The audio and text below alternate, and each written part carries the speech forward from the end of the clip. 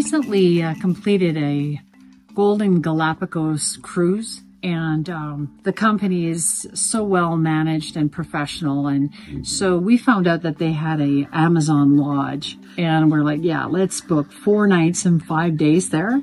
Right from the beginning, the staff really took good care of us. They met us at the airport and then shuttled us to a river where we hopped in a canoe and we were paddled down through the jungle where the wildlife just talked to us all the way. It was great.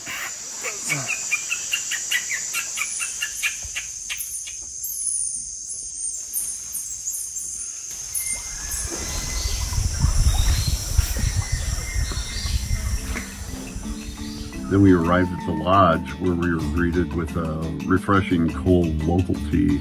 We were then shown to our cabana, which was nice, really deluxe. It overlooked the lagoon, and we were then served an exceptional dinner prepared by very creative chefs. The food was always very good really there.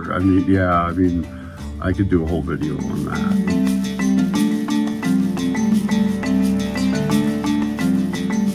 What really impressed us so much was the local guide that was assigned for us. So he would take us out on daily and nightly walks through the jungle, and he was born and raised in the area, so he knew the jungle inside and out. As we were walking, he would explain to us the plants that were used for medicinal properties. He showed us how you could make mats and coverings if you were ever in the jungle, or hats.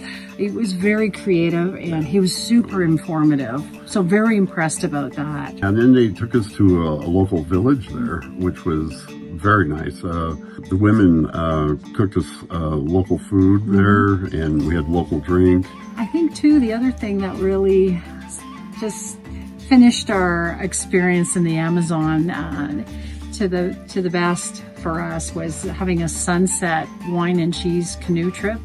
And it was just the two of us and our guide, and they had a selection of cheeses, some beautiful wine.